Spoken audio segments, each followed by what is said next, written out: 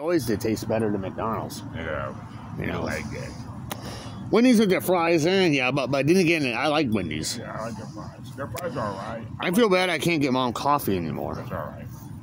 Right now, probably not feeling well.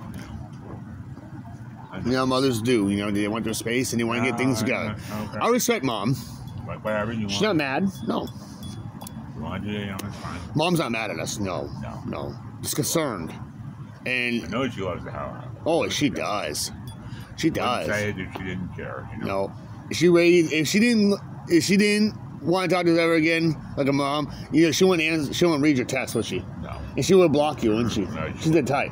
No, she won't do. She's not. She may block Sam. She blocked Sam and Sarah before. Over the years. Yes, she has blocked them and not talked to them because they pissed her off worse than that. We didn't really piss off Mom. No, we didn't make her mad. We made her concerned. Knowing me, you know, she knows I'm the kid that sometimes doesn't listen or just plays around. No, you gotta tell him. Serious, you know. Tell him, but he doesn't listen to me.